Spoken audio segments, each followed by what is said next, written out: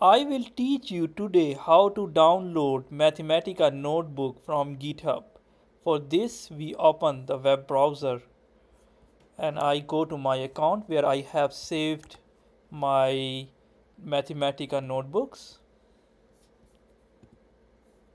I go to my profile. It has a lot of repositories. So there are these Mathematica repositories. So I go to Twisted Bilayer Graphene.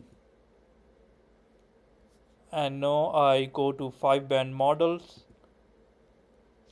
Here I go to this raw tab. So this I will press this raw tab.